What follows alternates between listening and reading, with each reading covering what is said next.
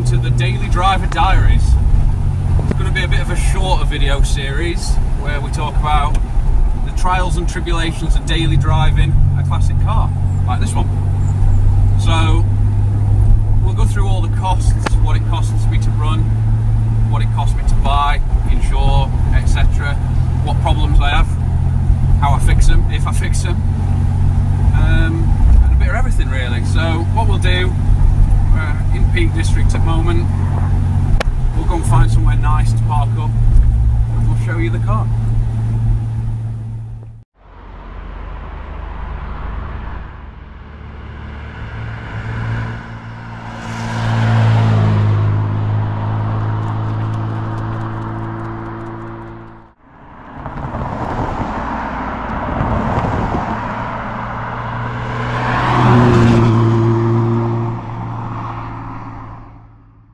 Well, today's car needs a little introduction.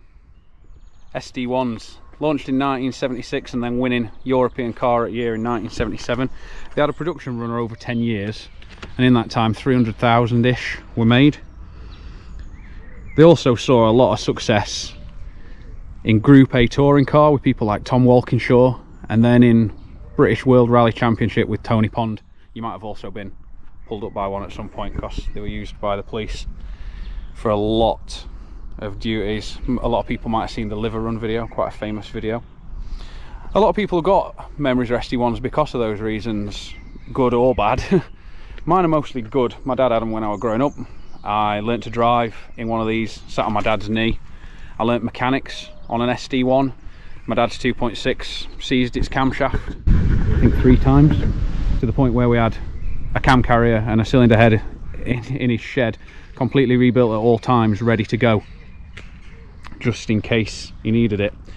So this car, well, this one's a Cowley built 85 SD1 Series 2, and you can tell the differences between the Series 1 and the 2 quite a few ways really, but the main ones, the bumpers, they had stainless steel bumpers on Series 1s, recessed headlights.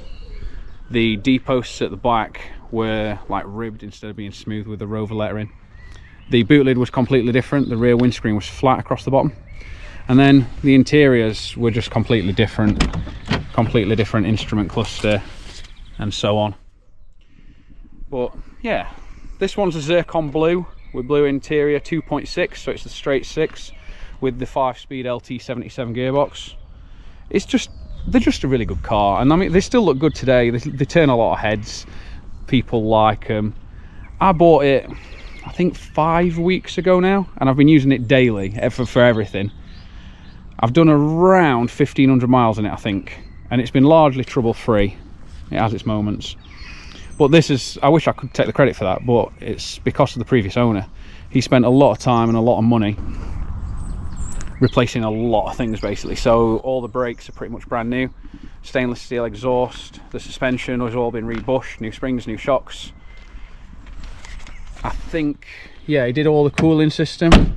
He did the radiator, water pump, alternator. It's been converted to electronic ignition. So underneath is really good. It doesn't need any welding underneath. It's absolutely spot on.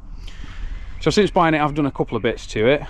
Nothing major, but I put the California mirrors on and the Raid steering wheel. Both of those are like a throwback to the old Group A touring cars, but there's nothing that can't be changed back in future to make it completely original, and they're just a little bit of a personal touch.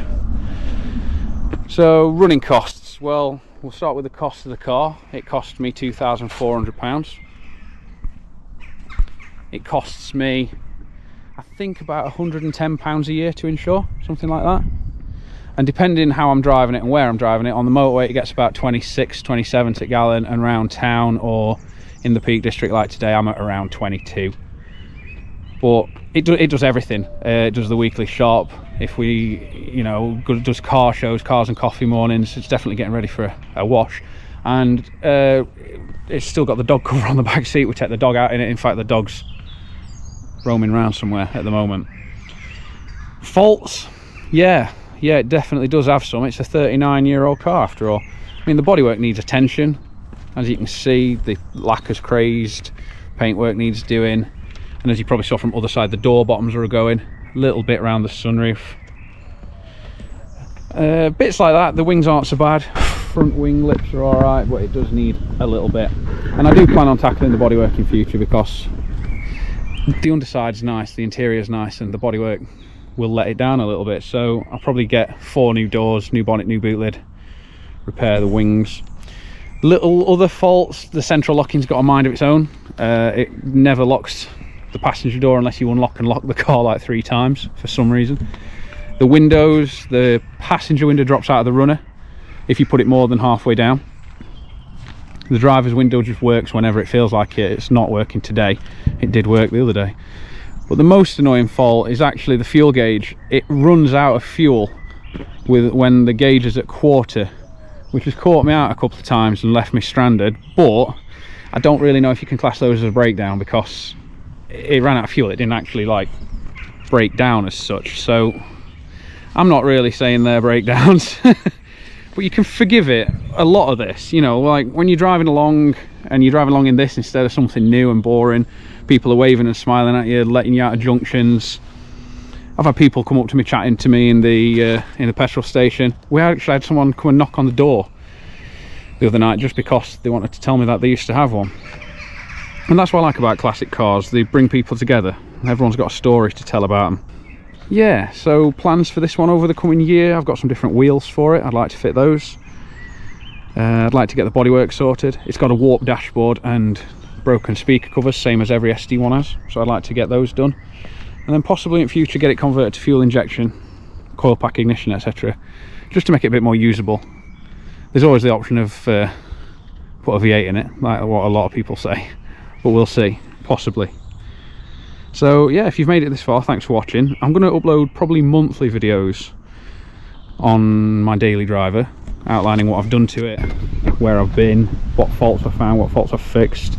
And I'm kind of hoping this will like inspire people to use theirs a bit more, use them a bit more daily, you know, get out in them. And if not, well, just come along with me for the journey with mine.